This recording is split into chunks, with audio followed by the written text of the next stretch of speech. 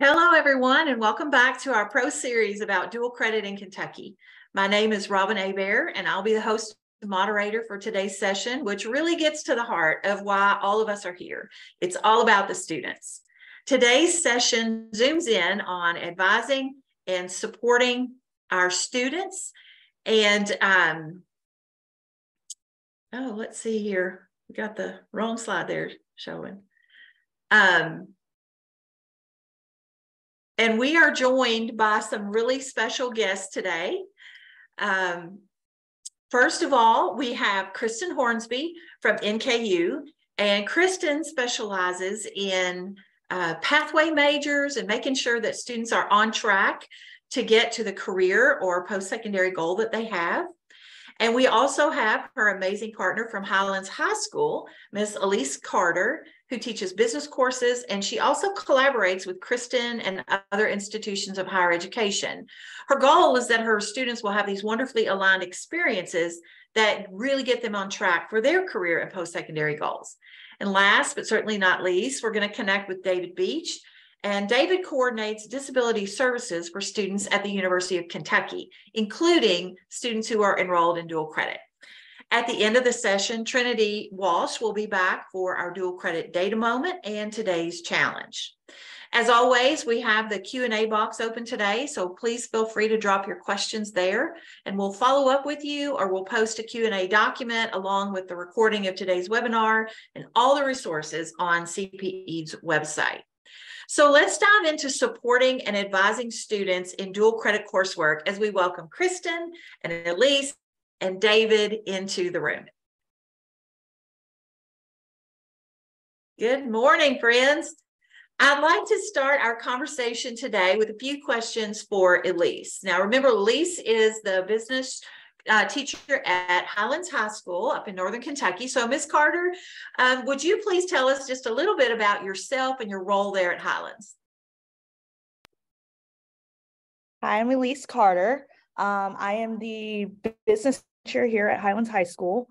My role basically is post-secondary readiness. I work with Northern Kentucky University, Kristen, Western Kentucky University, and the University of Cincinnati for kids who are interested in business and their post-secondary readiness as far as majors or going right into the career field.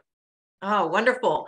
So, Elise, could you tell a little bit about how your students are effectively advised about dual credit and how all that fits into their college and career goals there at Highlands? So our counselors have done a really great job in the past of meeting with students one-on-one, starting their freshman year and trying to figure out where they want to be by their senior year, and having them really start to focus and think about their post-secondary goals. And so kids who have spoke interest of business or entrepreneurship, we really put them on a track of getting them in what we call our Fort Thomas Launch Program. There's different areas, but mine particularly with business. And so kids take 3 years where they will receive up to 8 college credits, many for free, with the Work Ready Scholarship.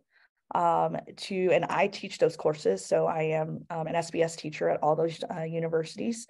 And we look at and hone in into opportunities that are general educations for any business major. And then by their 3rd year with me, we're really focusing on what they want to be. So if you're interested in accounting, if you're interested in marketing, if you're interested in entrepreneurship, we're having you dive a little deeper into upper level courses now that you've taken those basics to see if that's really what you want to pursue. With secondary, while it's either free or very inexpensive, then waiting till your junior or senior year at the college level and realizing you're too far in to potentially make that change. Yeah. Oh, thanks, Elise. I love how you're thinking about business as a big category and then helping students zoom in on specific areas that they find interesting or that they're passionate about. I know that your coursework, you've shared before that your coursework is rigorous and sometimes goes beyond even what the expectations are. And so I know that your students are getting a lot of content, but I also know that you have a big for the other benefits that being involved in dual credit can have for students. So can you talk a little bit about what are some of those other things, those other benefits that you see for students who are enrolled in dual credit? Yeah, so you mentioned like the rigor. I think business sometimes has that reputation of being easy.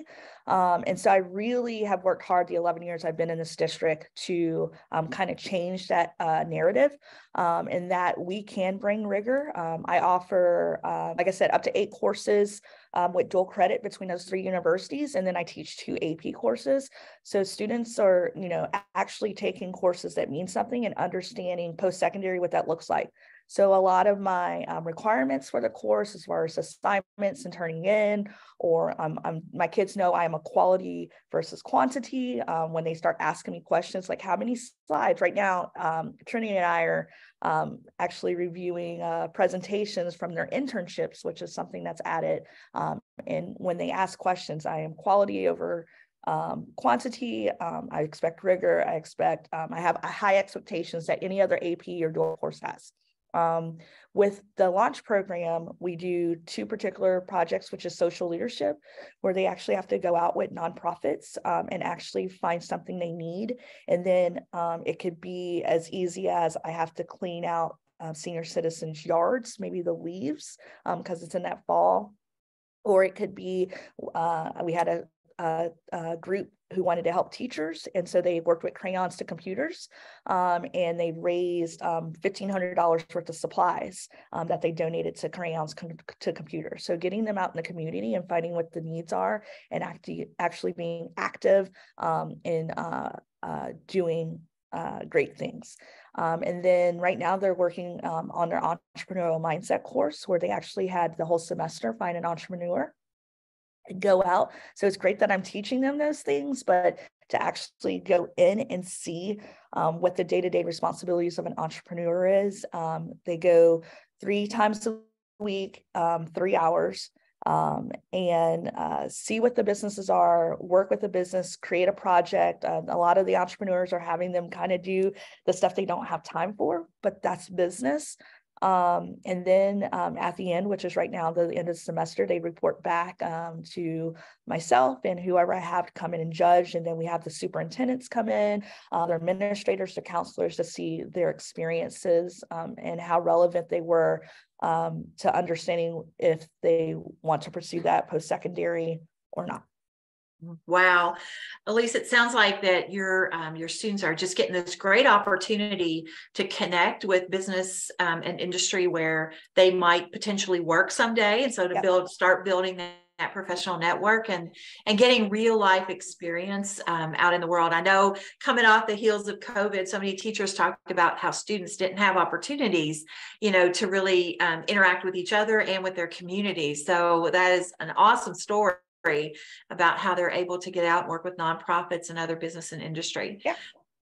I wanted to ask about, and that is, I've heard you kind of talk about this a little bit, but I want to just zoom in on it real specifically. Is how do you feel like participation in the business pathways that you have really helps the students to build high expectations for post-secondary education, like what they will do and how they'll perform, and just that college going culture, among your students. Can you talk about that a little bit?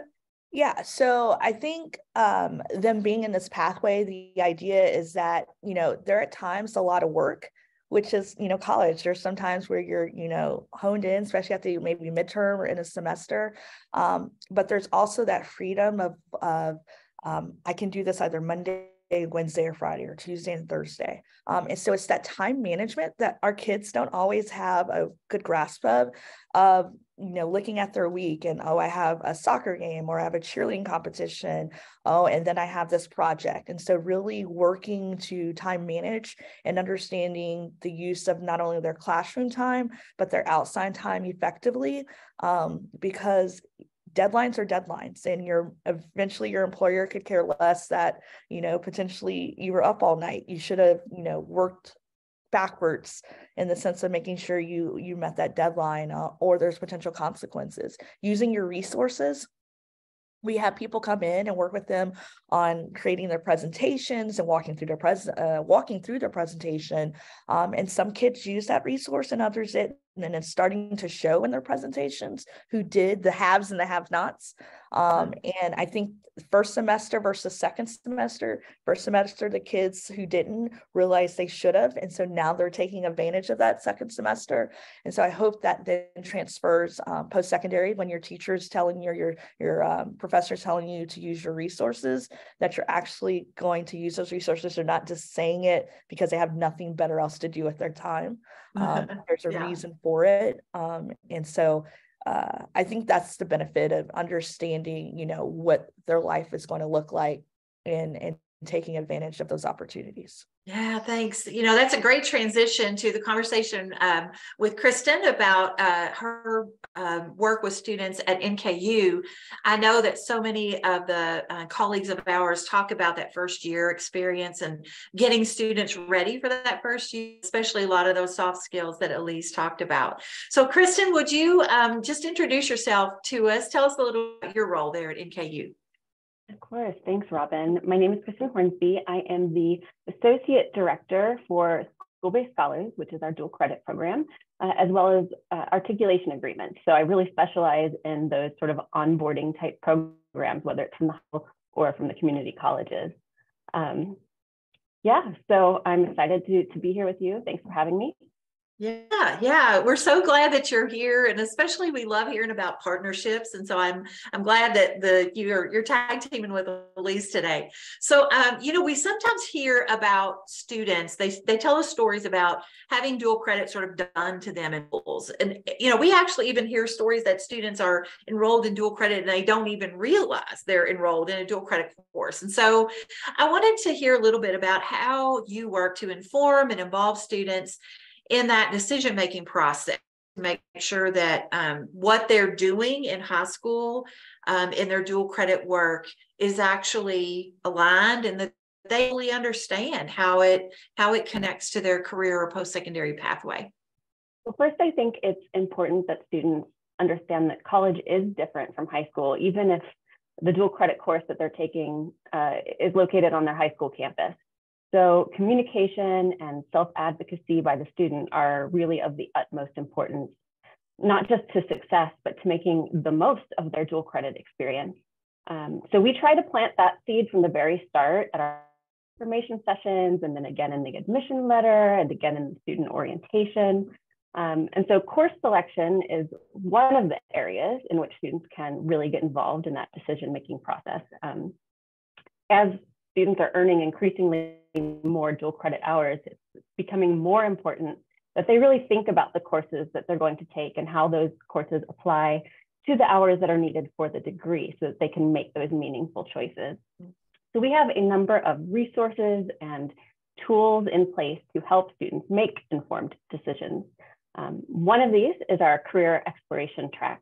So we have over 20 of these tracks, and they serve as advising tools for students who are interested in exploring a particular area of study, a major, a minor. Each track outlines 4 courses that the students can take to earn up to a semester's worth of credit in that chosen area of study. These include both general education and inter-level coursework in that area. And many of these courses align with the CTE pathways at the high schools, and the majority of them are covered by those KIA dual credit or KIA Work Ready dual credit scholarships.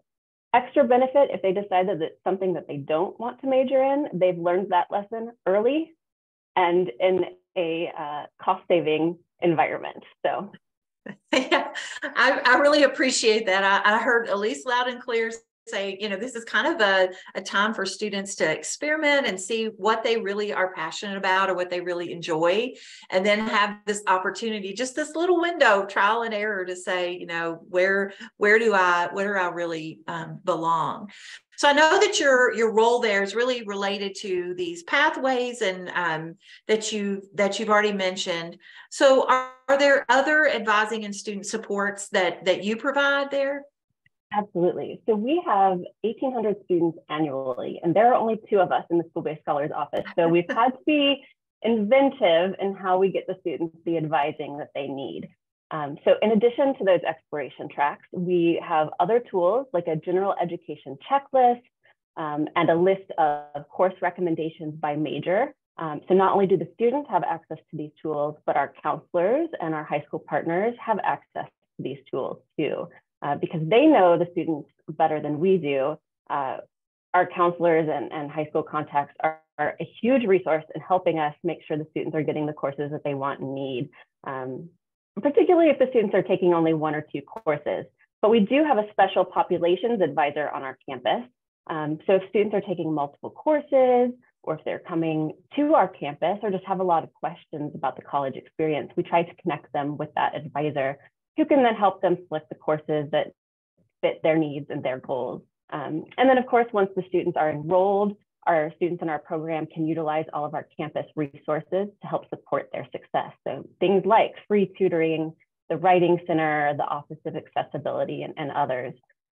We also have workshops and resources for our high school partners and for our faculty, just so that they can be prepared and best help us support the students, because as we all know, it takes a village.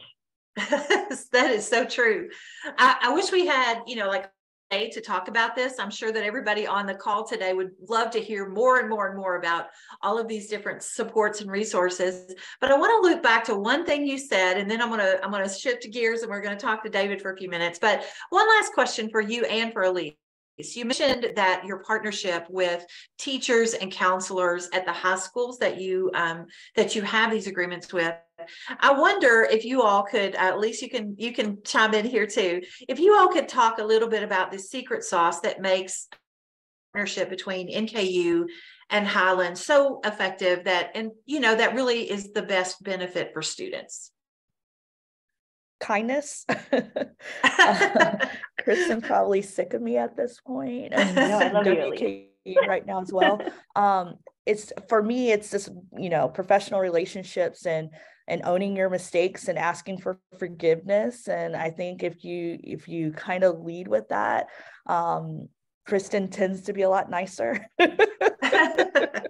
But I think it's just important that everybody's on the same path. So from the counselors to the teachers to the individuals you're working with at the university level, so whether it's Kristen or someone at UK or WKU or Eastern, it's understanding what everyone's intentions are. Like ours, Kristen mentioned that, the pathways, the KDE pathways. And so the courses that I choose to teach or I'm elected to teach from the university standpoint allows me to then fulfill requirements so that our kids are still transitioners or completers. I don't know what the correct words, because I feel like that changes every other day. But whatever that meaningful thing is for KDE, for our school's report card, we're meeting it because we're making sure we're not only aligned at KDE, but at the university, and finding those courses that match, that kids can explore post-secondary, whether they're going into the workforce or they are going to pursue either a business major or something to that nature. Yeah, thanks, Elise. Yeah, I agree with everything Elise was just saying. I think at the heart of the partnership is a common goal of just creating opportunity for the students and wanting to see them successful as they work toward their goals. And truly everyone at Highlands, from the counselors and the teachers to the administrators at the school and district level, are all so supportive of the students and of the partnership. And I think there is a level of open communication and respect that allows us to so efficiently work together to continually develop our offerings and resources, and create new opportunities for the students, like the new leadership courses that Elise will be spearheading in the fall. Yeah.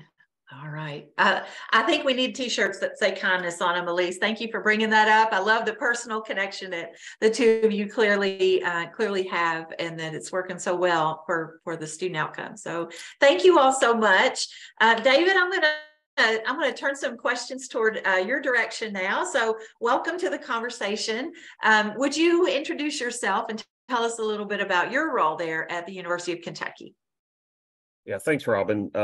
So our role at the Disability Resource Center at the University of Kentucky is to ensure that students that are otherwise qualified for, to participate in post-secondary education opportunities have an equal opportunity to participate in those types of activities. And we do that through ensuring academic accommodations. Sometimes it may be housing, it could be dining. If a student is having that, is trying to have that experience at the university, we intercede, be it physical accessibility or other accommodations, to ensure that they have, some kind of pathway to complete their studies. Okay, well, thanks for the introduction. And I want to dive into kind of how your role relates to dual credit. We know from our state's data that too few of our students with disabilities are taking advantage of dual credit. So many times it's related to lack of communication. That's what we hear from the field, is that it's sometimes lack of communication with families or lack of support for students. So I'm just curious how you and the University of Kentucky have worked to make dual credit more accessible and supportive for exceptional students.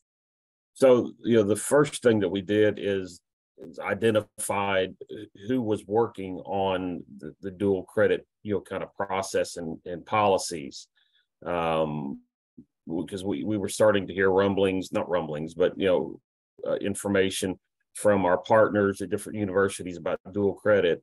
And we wanted to make sure we were prepared for this. So we were able to finally connect and then have the conversation from the explanation of how's this policy working in terms of dual credit students coming to the university. How are we going to identify students with disabilities and make sure that those are referred to us, so that we can make sure that this will meet their accommodations need in terms of the university setting.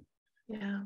So what we do is, every semester, we set up a point person at each school that communicates with our point person here, who passes that along to us. And then we work with the students and families to make sure that the accommodations, the appropriate accommodations, are provided. Yeah, I love how you mentioned that intentional communication, because that's what we hear is like, it's almost like who's on first, whose responsibility is it to do this, or whose responsibility is it to do that? And so that intentionality about making sure students' needs are met, really appreciate that. I understand that when a student transitions to college, whether it's through dual credit or, their first year, that many services are still available to them. But for the student, it's a big shift, because now the responsibility for requesting those services is more on them, whereas when they're in the K-12 system, it's kind of a different, it's kind of a different process.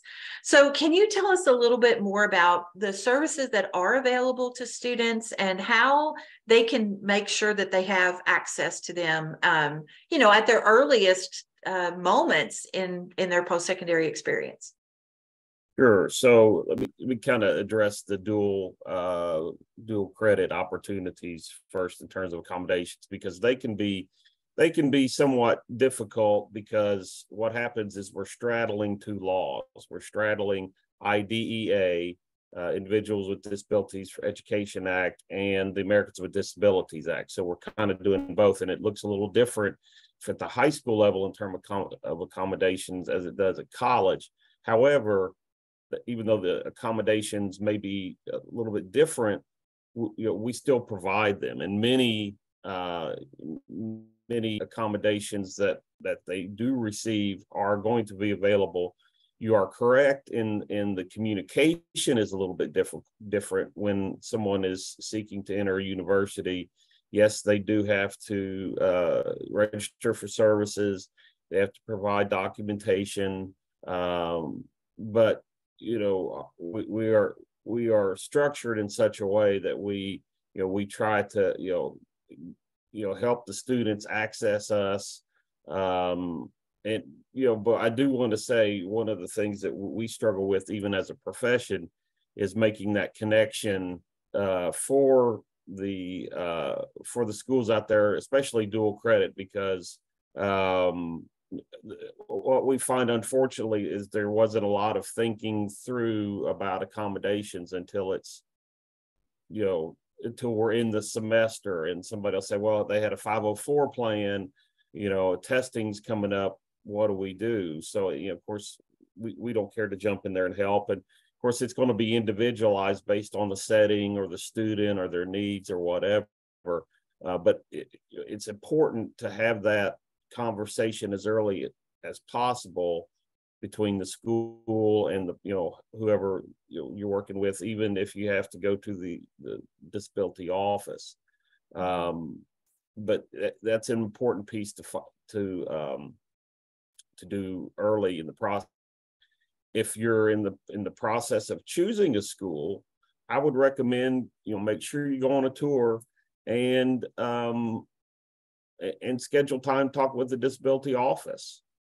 Talk about the process, talk about the documentation that's going to be needed, about how many folks or students the university serves with disabilities, how many staff they have dedicated, any specialized services they had, the processes by which they communicate with faculty about students with disabilities.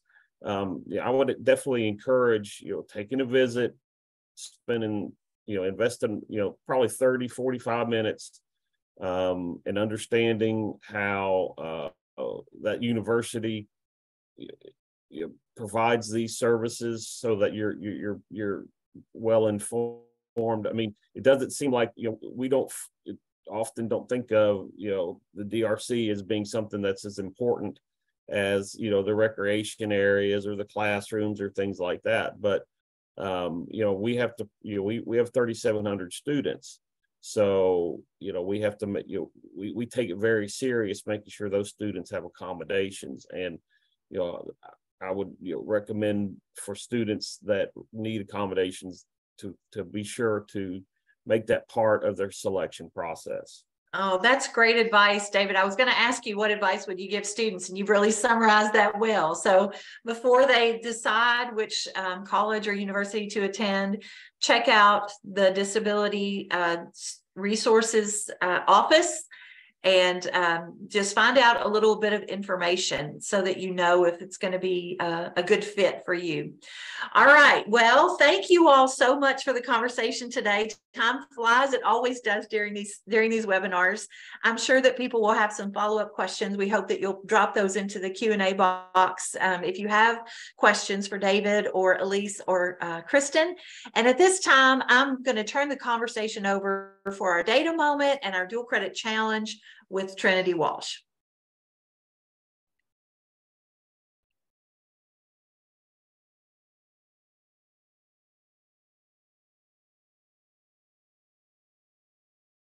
Hello and welcome to the Dual Credit Challenge for today. As always, we've heard some amazing ideas on how to help our students with their dual credit programming and to make it more relevant to their futures, but ideas on how post-secondary and secondary folks can implement these practices and do it collaboratively.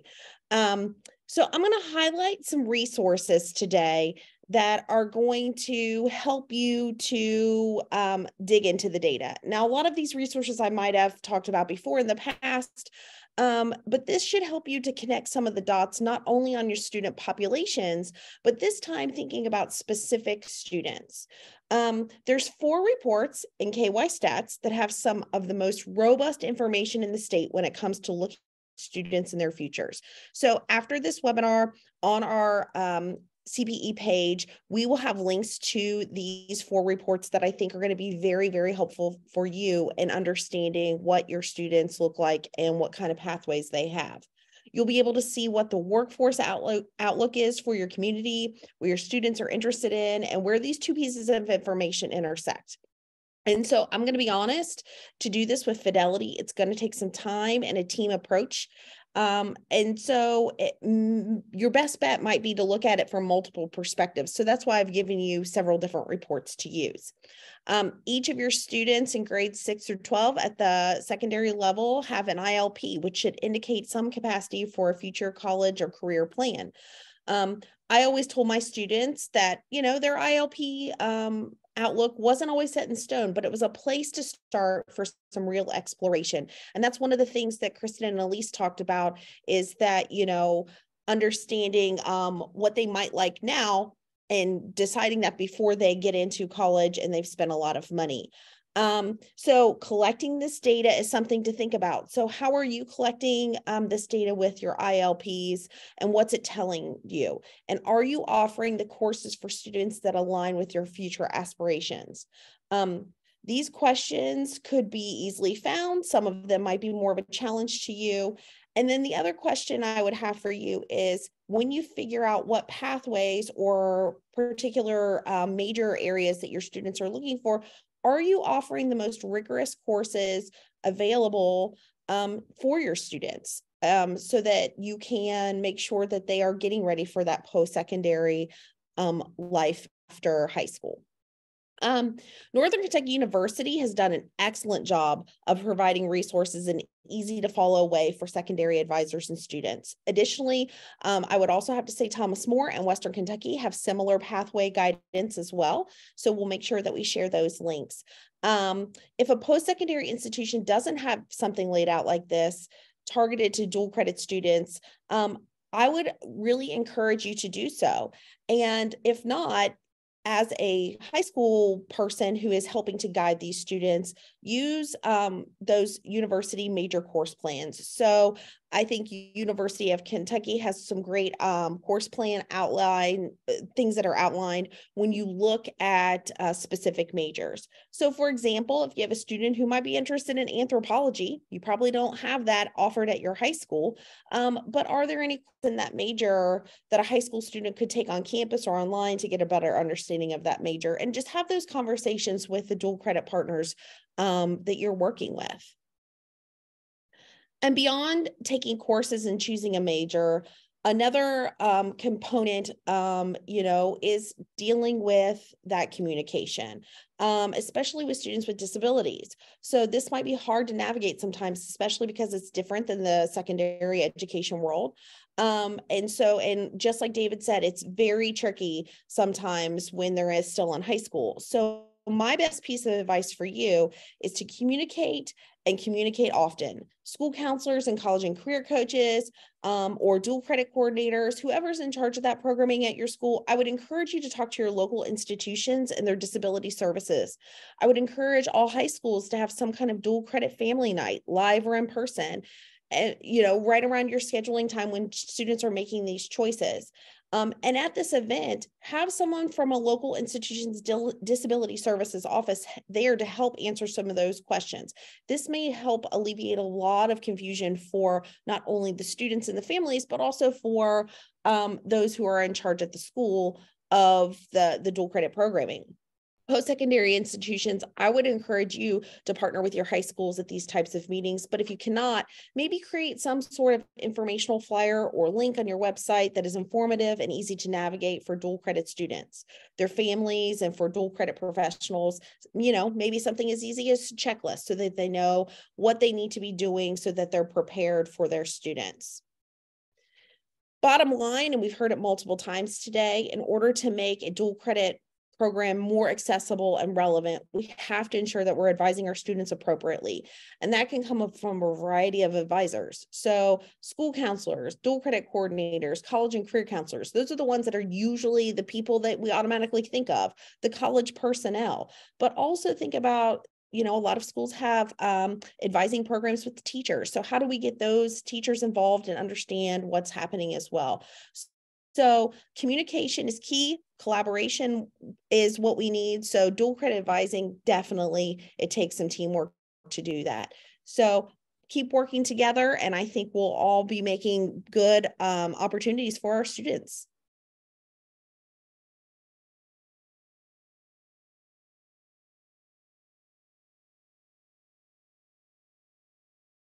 Thank you so much, Trinity, for the data moment and the challenge. Before we go today, I have just a quick couple of reminders. First of all, if you haven't signed up for our dual credit community of practice, please use the QR code on the screen to do so now. We've met a couple of times informally, but we do plan to fully launch the communities by summer. So you don't want to miss out. If you're interested, go ahead and fill in the information and we'll communicate with you about where we are in the process. Also, our final dual credit webinar in this series is coming up on May 4th. I can't believe we're coming into the end of this series. This last session will focus on financial support that is available for dual credit coursework. We will hear from Becky Gilpatrick, who is the state expert on all things dual credit scholarship and work ready scholarships. And she is the director of student aid services at KIA. And so she'll be talking about everything that's available to students and how to effectively navigate these systems so that you can make sure the process is smooth and efficient and that students get the maximum benefit. I also want to remind you all about the new CPE toolkits that are available and the resources for advising in all things early post-secondary opportunity. You can access these toolkits. I'll drop the, let me see here. I'll drop the links into the, let me see here if I can do that. Well, no, I'll show the links in a minute. I'll make sure that you have those at the end of the session. But we do have the episode toolkit that has we introduced last week. It has all kinds of information about early post-secondary opportunities and especially dual credit. We also have the Kentucky Advising Toolkit that has just been launched that is coming from the Kentucky Advising Academy. So all kinds of resources for you to access in advising and supporting students. Before we leave today, please drop any final questions that you have for us into the question and answer box before you go. And we want to just say thanks again for joining us. Happy Thursday, and we'll see you next week for the very last in our series of dual credit webinars.